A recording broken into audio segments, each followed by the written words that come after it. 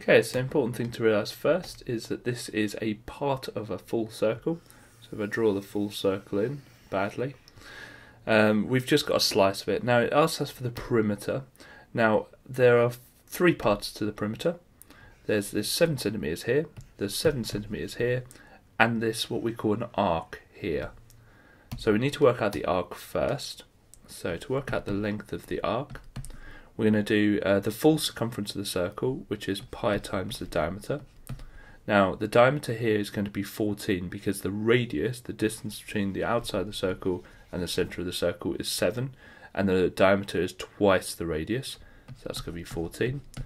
But that will give us the whole circumference, and we don't want the whole circumference, we want just this 49 degrees of it. So we need to write that as a fraction. So 49, the total in a circle is 360, therefore as a fraction that's going to be 49 over 360, and it's always over 360 because the circle always adds up to 360 degrees.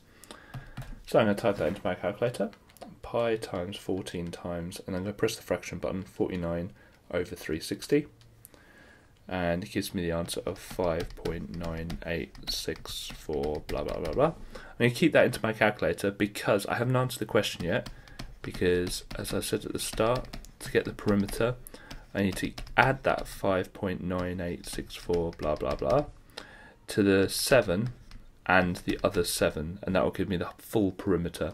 So I'm going to add 7, and it gives me 19.9864 blah blah blah blah. So to two decimal places, that's going to be 19.99 because that 6 moves that 8 up to a 9.